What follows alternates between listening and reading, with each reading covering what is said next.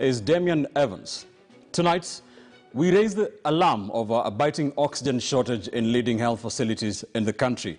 Health services at Kenya's biggest referral hospital, the Kenyatta National Hospital, are almost grinding to a halt following an acute shortage of medical oxygen. In the red zone, the county government of Kiambu has asked all hospitals to scale down and reschedule elective operations. This is likely to pose yet another health nightmare as the nation battles the third wave of the COVID-19 pandemic.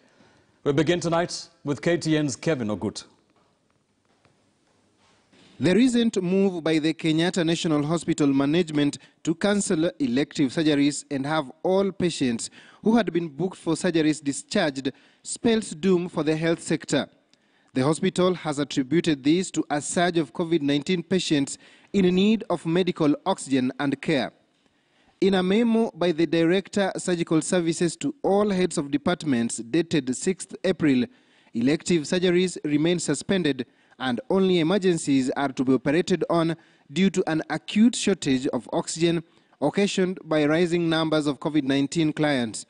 In yet another memo from the head of the Biomedical Engineering Department to Senior Director Clinical Services, the officer lays bare the dire scarcity of oxygen in the hospital, and it recommends for temporary suspension of planned surgeries.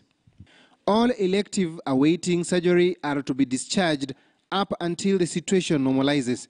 The staff are to ensure optimal use of oxygen available by turning off any points not in use. In a tweet this evening, Kenyatta National Hospital said it has received oxygen tanks from BOC Kenya Limited and that these will enable the hospital to attend to emergency surgeries as well as run COVID-19 facilities that cater for patients who require medical oxygen.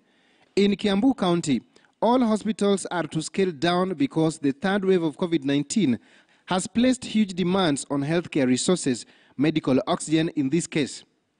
These developments are at the backdrop of an increasing demand of oxygen by 1,576 COVID-19 patients admitted in various hospitals in the country. Out of these, 462 are either in ICU or HDU. The country reported a positivity rate of 13.5% and 14 deaths in the last 24 hours. 2,258 people have succumbed to COVID-19 so far. Kevin Ogutu, KTN News. We'll continue to keep an eye on that unfolding story for you. On to an issue that has made